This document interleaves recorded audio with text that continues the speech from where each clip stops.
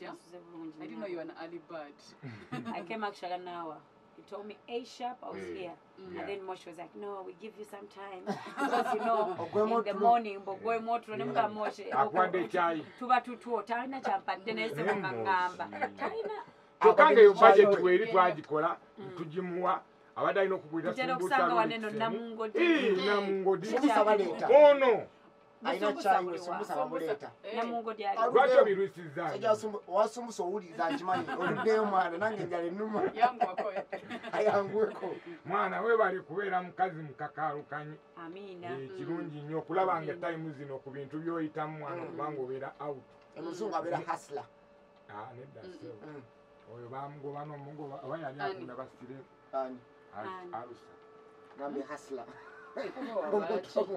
bakyovako nnyo ogamba avaawo omanyi gyava eno Sheebah kati katandike ddala otandike n'akayimba kano wankuunakuuna ani yakkuunakuuna oyo abawagizi bange life yange my fans mostly bakkoona batya bankona kubanga bampagira nnyo gumayo abantu okujja buli kivulu ne bajja ne bajjula oba oli Boston oba oli London oba oli Gulu oba oli mu Kampala bakwata amasimu gaabwe bankonakoona soka tumanye ku difference between the past Sheebah the dancer and Sheebah the singer audience gyalaba noga nti eno audience ensingiramuko katono Sheebah the dancer and Sheebah the singer twogera ku myaka ki kwanze badde dancer and singer for all my life tugamba dancer nga dance ye kulembera singing kati nakusono singing ye kulembera dance naye kati era enaku emekezo tugamba gire emyaka gire gya Sheebah the dancer manyi waliwo abantu nga ina kyokulaba basirikani bakulaga that love ku stage no kati njagala comparing that kind of love gyafuna linga Sheebah exactly oli mu stingers 10 years ago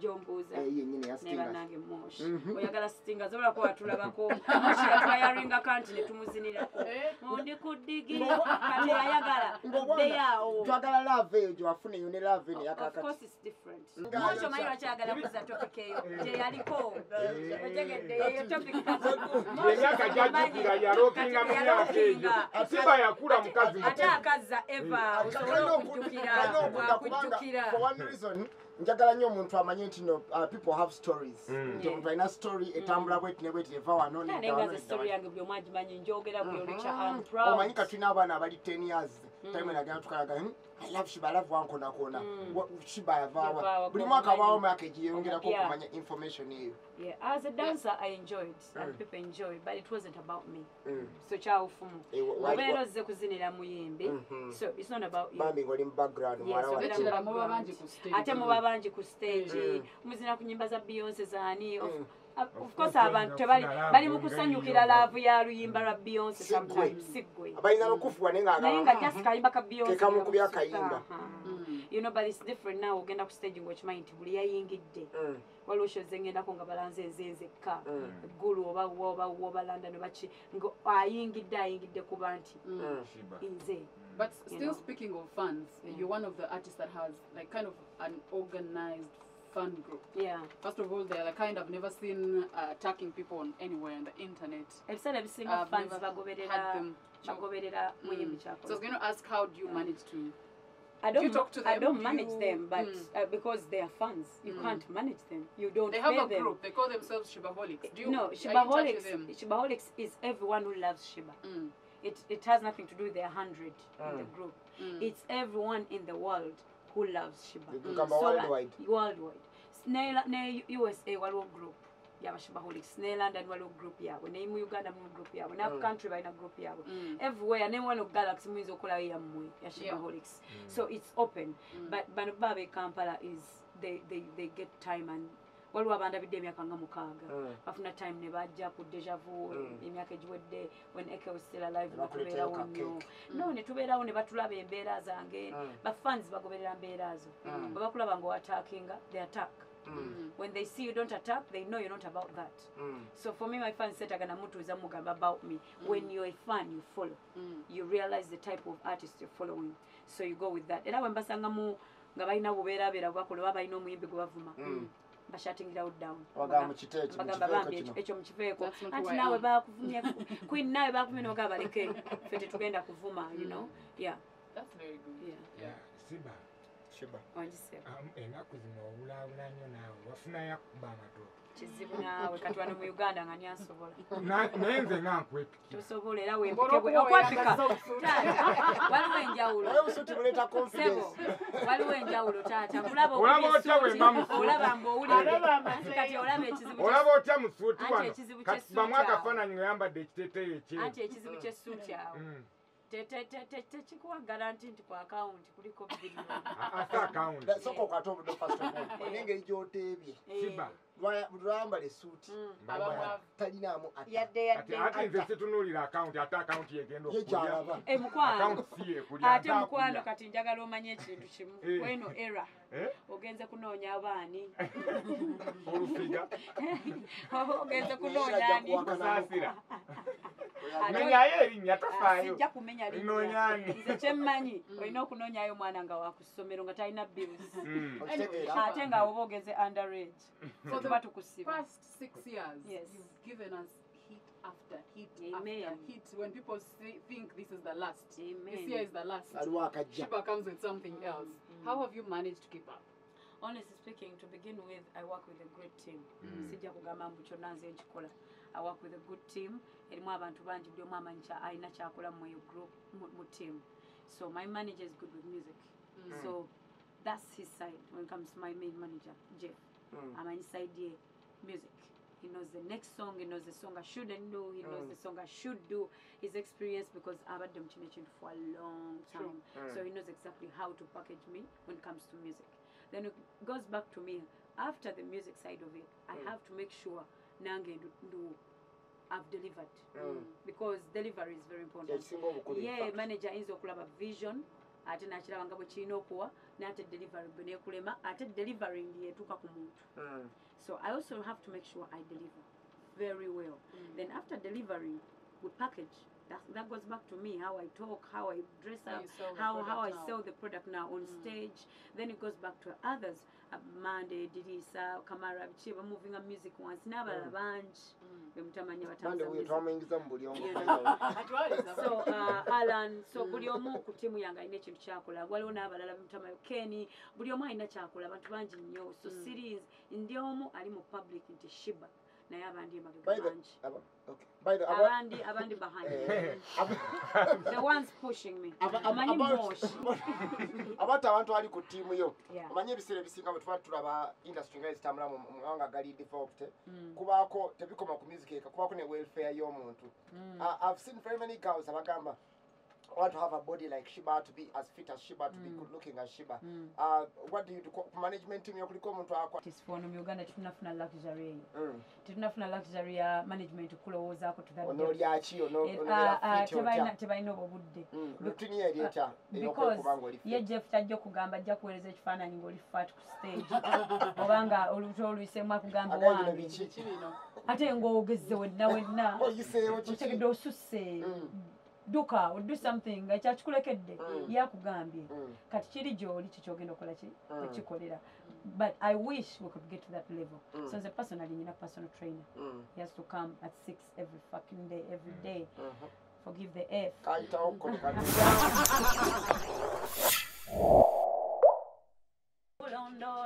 Omwoyo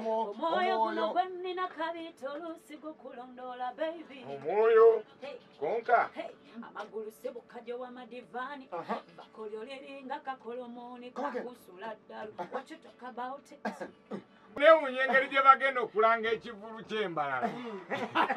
Bagambye wali ekivulu eyo. Ayinayo lonchi extra. Bakamba.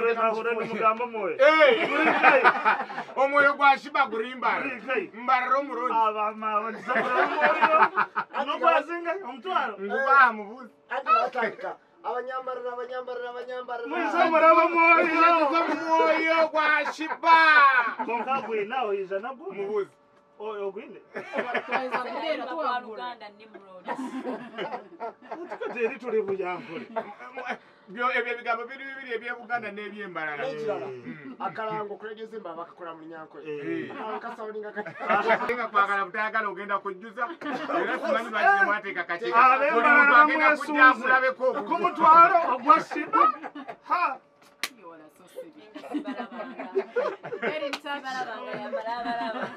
Sheebaholic when mutu nawe agira Sheebaholic abuze ibuze bene baagala okumanya time eno babifuna bulungi nnyo nga tuvudde ku Mwoyo oyina ennyimba z'okoze zibadde nga nnya ez'akabenyo guno omwaka. Why did you choose Mwoyo to be the lead for your album? First of all, the meaning of Mwoyo is soul. Mu Luganda Mwoyo, mu Luzungu soul.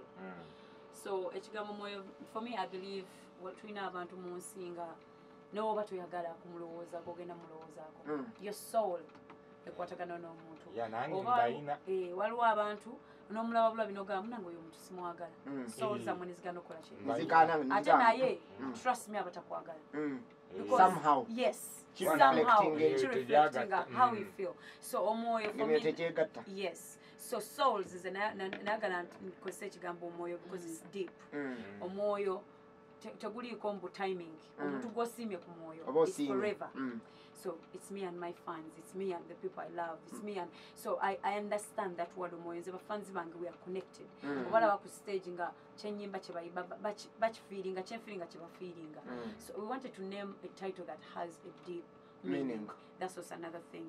Then try to aga kozesa luyimba olupya because usually lwakwaffe twakikwata nti launch erina okubeera hit naye a launch has to be something brand new exactly nga tekinnabeera mu bantu mwaka mulamba oba myezi. So we wanted to bring something fresh so we can call it a launch.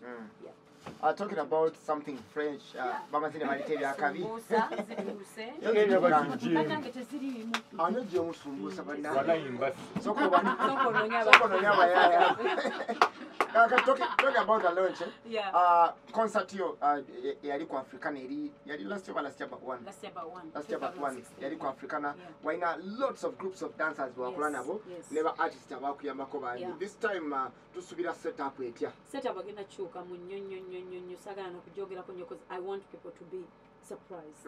But it's going to be totally because Sheebah w'emyaka ebiri emabega siyo Sheebah wakati. Nkulidde ddala ng'omuntu ng'omuyimbi ebintu bingi bikyuse. So also as a person, as a musician, njagala kitwala ku next level. Ate okukitwala ku next level is doing things I've not done before. So I'm trying to push. So kyenjagala abantu bakole bakufuna tiketi yaabwe nga bukyali luli obuzibu obwaliwo abantu twatunda tickets the same day. I was supposed to co-host nenatuuka ogenda ku stage okuyita obuyisi okuva gate okutuuka wali lutalo waliwo nalina okutambulirako ne kumitwe gy'abantu n'okuyingira munda kyali kikambwe nnyo this time kyova twasitadde ku marketing nga bukyali kati okugulawo okasawa meka first 10 actually gets zigenda kubanzibwa Sheebah tumusubira sawa meka ku stage sawa 3 mbanjagala mbeereko so mbanjagala abantu bakeereko like balabe ekyama mbeere mbawe sawa 3 Ngazangi. Ngazo non-stop. Non-stop. Yes, so I would prefer bagende ku Jude Color Solutions waliwo tickets, Africana waliwo tickets, online bayagala jigula online nayo kweri, then omusa bode ekatwe, Pacific Carbond nayo kweziri. So kena mwebye bifo gula ticket yo ne number yo kutebo kweri ku Facebook yange na buli kimu. I will read it before I leave here again for you guys to book you to reserve your tables.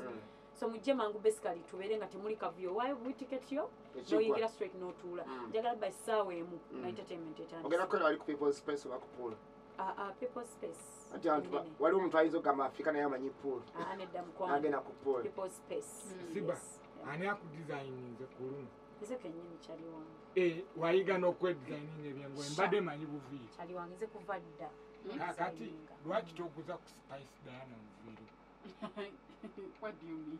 Wigi zezigwa. Ate zizo sira kulabanga zigwa. Lwaki mwezi zino? Kisinziira. In fact, yogedde kukugwa. Your most embarrassing moment ku stage. Yali etya? I think danga ni obsessions nali kyekyaliwo. Nali try to zina routine nga tulina time je tugenda jangu tukanyuka ogulumba mu ngawo na kickinga na kickinga nengato negenderako mu audience yakubani engato ati ne baseka ngati ngate nyina okweyongerayo kati ngazina yali hiwe yali hiwe ngoto byene otero kwambala wigi no wig She actually has them. They are nice and she sells them. I have a hairline. Sheebah by Natna, yes. Nengoye Sheebah collection nayo next year ngina kuba. Ngukoze set nyingi abakuba wake Kampala Road. Ate lwaki mbasagala kubawo. In fact, talking about okubawo n'ebintu byagala okukola. Ennaku tulina trend manyi luli edda bagamba nti abantu balina kuba nga basomyerero n'ebintu ebirala nabafuddeyo ne bayingira politics kati ndaba entertainer bagambe no naffe tukoye sausage eno tulina ensonga zaffe tulina ebizibu byaffe okyogerako ekya entertainers okuyingira mu parliament ne politics. For me, I think bw'oba owuliranga it's your calling. Omanyi bino ebintu biri mu calling. You go for it. Omanyi waliwo okubanga ekintu okyagala but when it's not your calling. Being a feminist, it's my calling. That is mine kumanya. But I wake up in the morning and all I talk about is women and empowering women.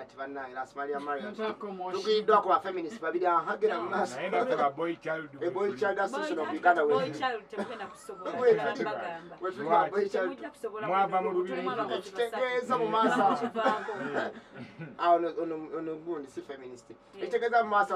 Sheebah to come up with a strong voice about things. She has always come out. Politically. Sigenda nakutandika butandisi nawemba ku stage nga nine ekyokogera ku bakyala nkyogera nawemba ku radio nga nine ekyokogera ku bakyala. So I've always been talking about empowering women and what women should and shouldn't do according to my experience. Atendako okufo ogunene nyonga buli political nga gwa leadership. Bintu kye bisatu emanya bakyala be Uganda nga bibaluma.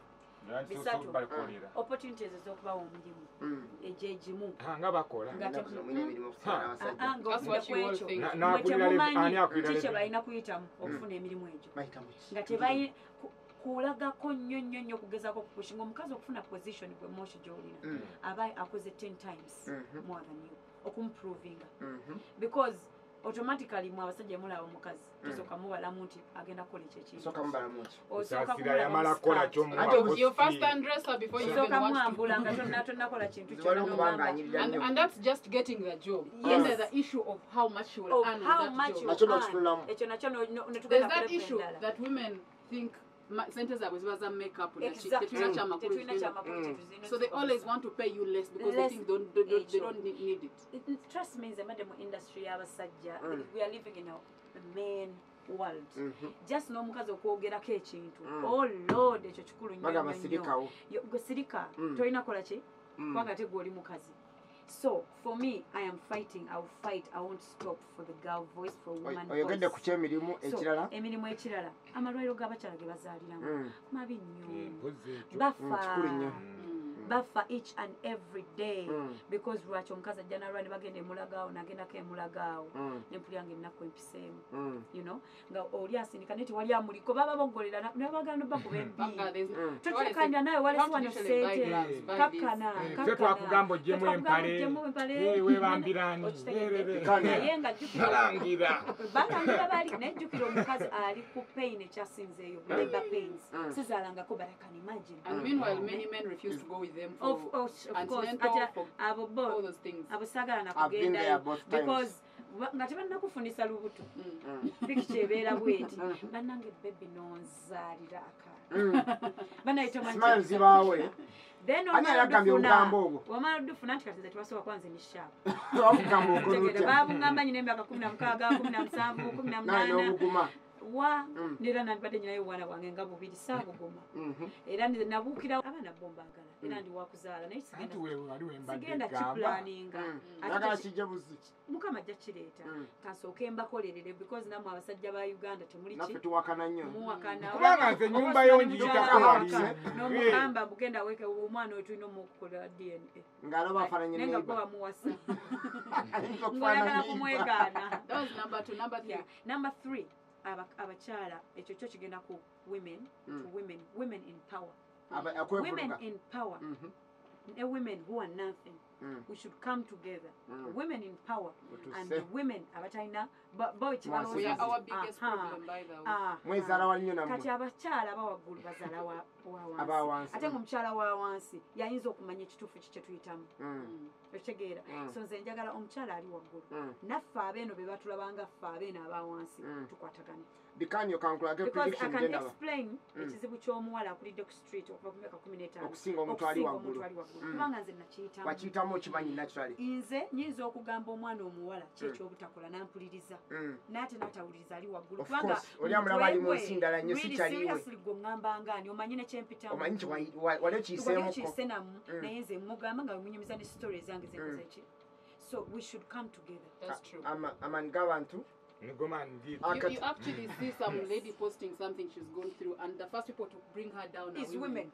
So, actually in fact the women the first people nze ndaba ebintu bye basharinga bino ebyabakyala abasajja be babaanika ne babata ebifaananyi byabwe wa videos zaabwe nga women are abakazi bali wali ati babakunkumula we bati nengamba oli mukazi ate oli muputinga down mukazi munno kati ekyo ekyokusatu ffe tulina okyekolera ng'abakazi the upper women and the down women tulekerawo okulowooza mbu omukazi wa wansi tamanyi talina katonda yebasokola mpere ku Sheebah obugalo bwakabi mbawulire ekyengenda okwogera about that dikanio mpulidde views za Sheebah ndabira ddala nga mu bbanga itali yawala nnyo ngena kuba MP Makindye East ngali MP Makindye West kubanga ensonga zenkulu nnyo sigenda kubeera MP sigenda kuyingira kintu kyonna kya politics kubanga nsikiriza mu politics nze sigenda kusobola nze ngenda kuyingira mu women empowerment committees tukusuubira okukola some sort of an organization exactly njagikola ng'ate yabwenkanya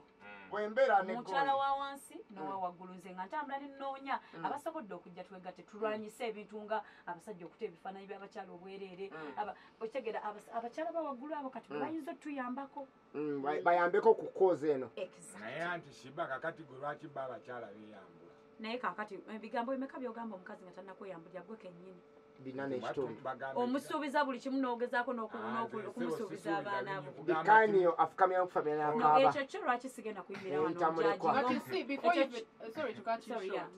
but before you even ask lwaki bo babyambula women have many nudes of men many but how come they don't release them lwaki tebabita gye mbadde ngenda okulaga eyo kati sebo omanye emirundi emeka gy'obeeranga ggwe ng'olina mukyala wo ate nga mwesigangana women we have one thing we trust when we trust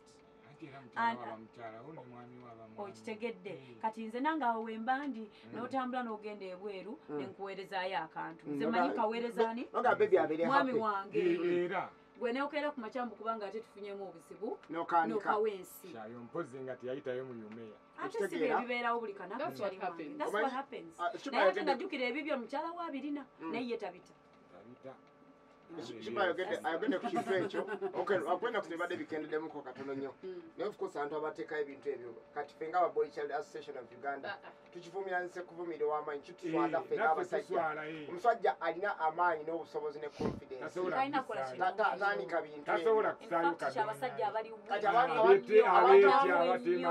abamu ku ffe tulina okweyagaliza kunya ekintu embanga kyange kiwomera njaga mpomereze kaze abalyongo ate newo tuka ekiseera mukita abasajja be Uganda njagala mubeere ne decency men enough mudelitinge buli kimu kye mulina wenyongereyo that's a man that's a real man. Sheebah, I would like to ask you something. We're talking about women emancipation and women supporting each other. Yes.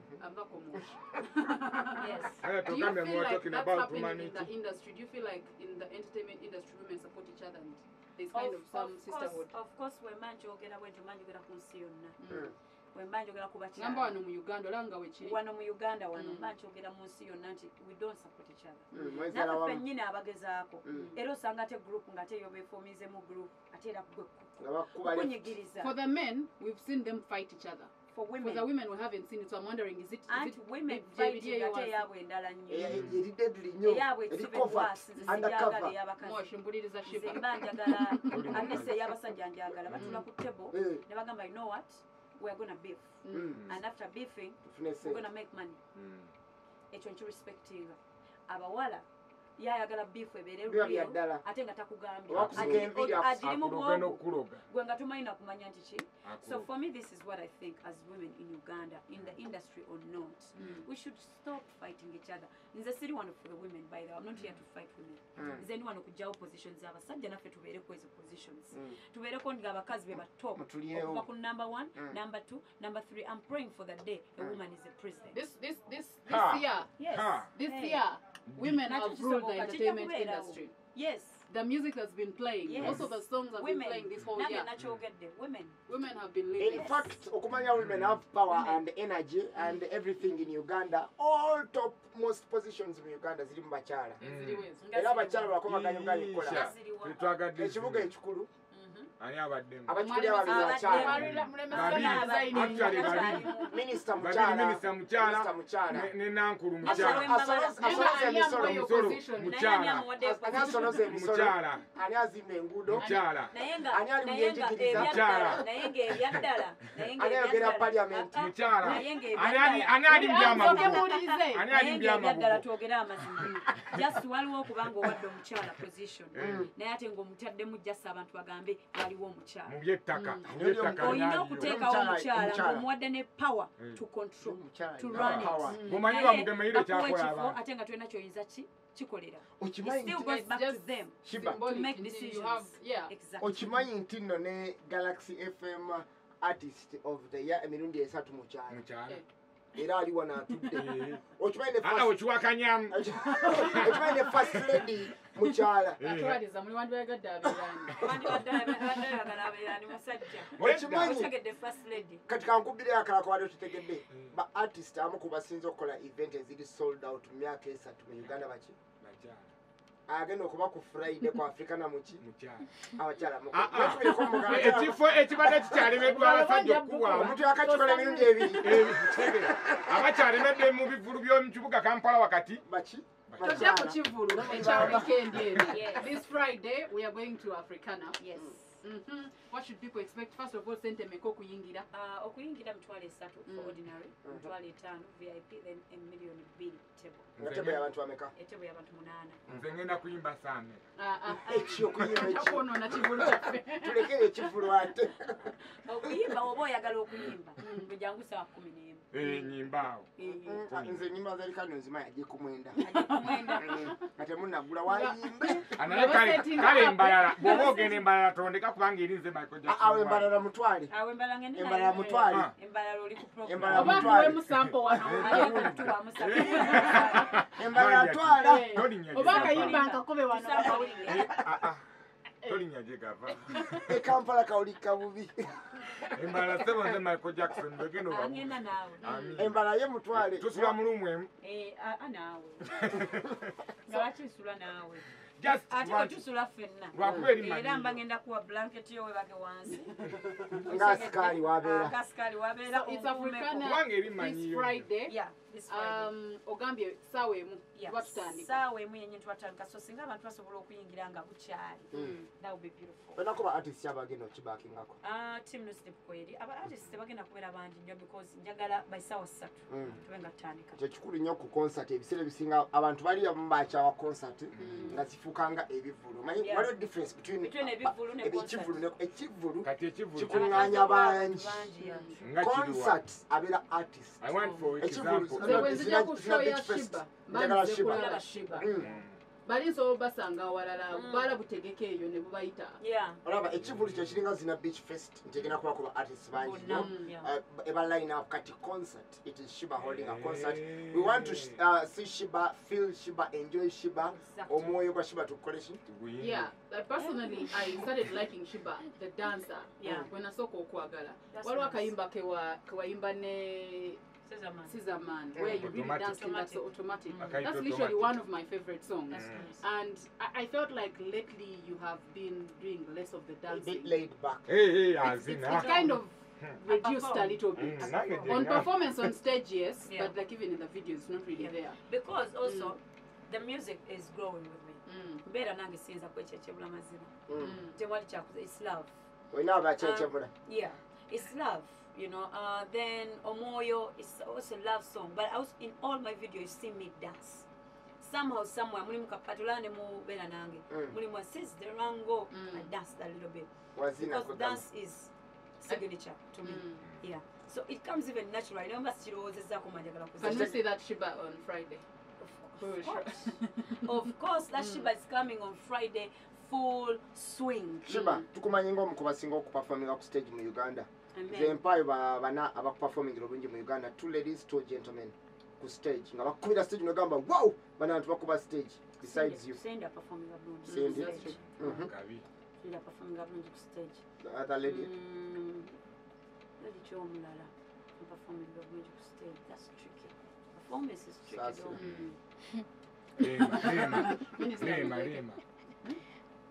Rema performing abroad. The thing about people with like too much energy will dance Togera kukunya kuba kiri kikoma ate bachali kabako mu bachali of course agenda kukwata engole ajikwate ajambale nakali akazira akalinya nyina akalinya poli bali nakube chipu ane mulala mu bachali. Entertainment is not easy. Everyone can sing ekyo kyonko bulira byo maso butula naye go kuyimba but entertaining chenjawulo ani omulala mu bachali abakubira chipu Michael Jackson betwasigazawo Beyonce. You know, because we've never seen anything like that after MJ. Mubachalo mulala. Performance. I truthfully think the only ladies that perform with that energy, with that craft, are just two in this country. The rest are good singers. They can have presence on stage and all that, but the performance that has so much energy, that's entertaining. Because for me, I think it's Cindy and Sheebah. Because for me, I think no, it's about energy. My performance. It's your face, it's your choyimbo kubayinga kati nze Cindy wabayimba ku stage I'm buying feeling nga buli kimu kyayimba mu feeling ati wabagamba na era omulaba nga kyayimba kyategeeza ndwawo okuwulira bwentyo nga ndaba abantu abalala ku stage kubanga mbanda bange omuntu achirunninga through as just akola amaliza yes like nkikola naye kyakuyimba waliwo abayimba kati Rema. She will sing and you see how she's soulful. She's singing and enjoying. Oh, you know, you're a good performer in her own way. She makes you fall in love. She makes you fall in love with the song she is singing. At spice. Yeah. So abakazi ndowooza ajja kufuna babiri. Mu soul Rema. Ajja kuyimba akulage love. Mu energy Cindy. Yes. Then ne Winnie. Actually, because of her size and everything, I respect the fact that time I want to move tali confident. She will move her stage, she will dance. Yes. Wasajja kabako. Chali omulala performing and impulira bulungi. Ngakubira oguvulu nene oguwulira. Gundi, what's that guy's name? Ayimba music kikachi. Oh, just steady nali simwegenderezanga. Yes, just steady nali simubeera nti ku stage bwe tupatulwawo nnyo okwezanga ku bivulu twezanga abantu agenda nange nyingira naye kati natwale London naye ne mulaba ne mulaba engeri gyali soulful naye performa mulungi because kyakola kyagala because perform well ayinezina gye yazina kulungi nenda banga bambya ekintu kino akikola nalo akyagala passion nze nyola abantu abali passionate. International alongside local. You make this a freestyle now. I think I did dance all flow. This Mr. Rush alongside the one and him, the Canio, alongside the girl, them Sheebah on scene. Ready for the dance all thing, so we win, make them know say tonight we feeling this thing. Chin. Coming back here. Coming. You don't know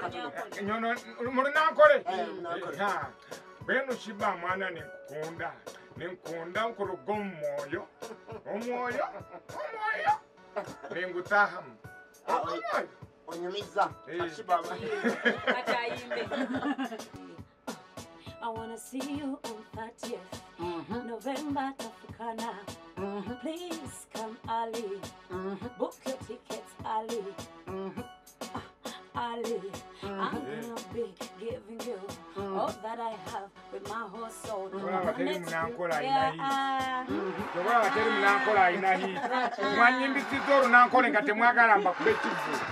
Thank you very much for coming through. Any final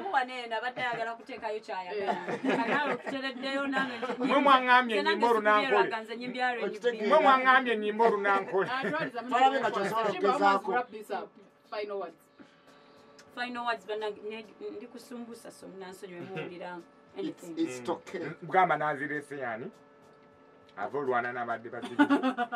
Yatumiza sumbusa. Bananga bagizi bange Sheebaholics. Thank you so much, first of all, for supporting me. Thank you, Galaxy FM, for supporting me. Thank you, everybody in this room, for hosting me. Yeah, I'm so excited to see you on 30th November, which is this Friday. To charge it on the 30th November. In fact, this Friday. This Friday, Kalangu kati akaliwo. Mwezi kusiwa. Mwezi kusiwa. Akapale kubadde mu leero nkaaga.